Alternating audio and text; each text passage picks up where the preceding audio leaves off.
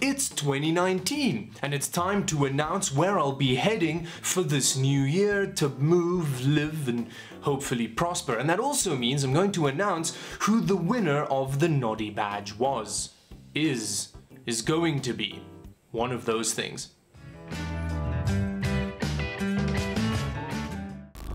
Okay, well, I'm not going to beat around the bush much because I'm probably going to have put where I'm going in the title. I'm heading to Canada. Jose, can you see? I don't actually know if that's the anthem. I should probably learn all of those things so that I don't get deported on my way in. But that means that the winner of the Noddy Badge is visible.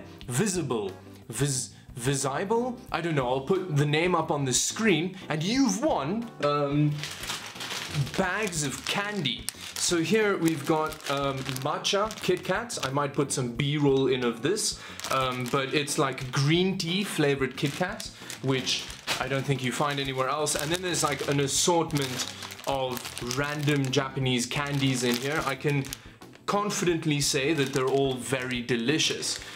So I'll try and contact you and find a way to get these to you. It might be a while before I get them to you because I'm currently in Namibia and it doesn't have a functioning postal service and DHL costs millions of dollars, so I might only send that when I get to Vancouver or Canada.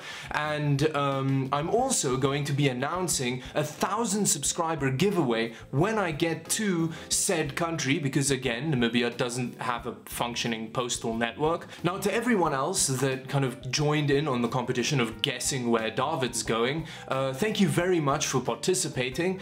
We got a lot of Singapore. There were a couple of people who voted for Singapore. There was some US, Amsterdam. There was someone said South Africa, which is quite a good one considering that I kind of am slightly Southern African, I don't really know. But yes, thank you very much for joining in.